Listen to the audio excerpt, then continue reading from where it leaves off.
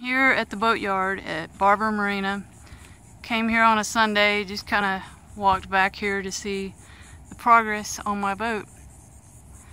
And they're not done, of course, but it looks like, to my untrained eye, that they got all the blisters out.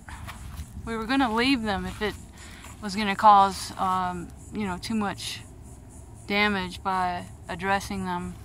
Wanted to keep from having to scrape the whole boat down to gel, and it would be a lot more expensive job, but it looks like they got them all. So I'll ask Zach about that tomorrow, but that's what it looks like to me. But so they said first of the week, but that doesn't look like it's going to be available first of the week. Plus they're still working on a couple other things for me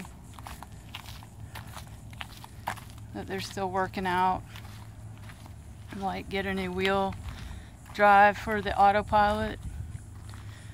I have an auto helm, which is no longer, it was bought out by Raymarine, so they have to get a part from Raymarine to fit with my auto helm and some other things. So, but anyway, I can't sail right now anyway, so this is a good place for my boat.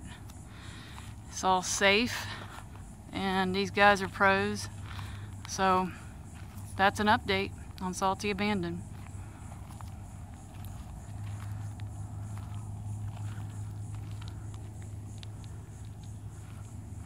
A few other boats here. Wave for the camera.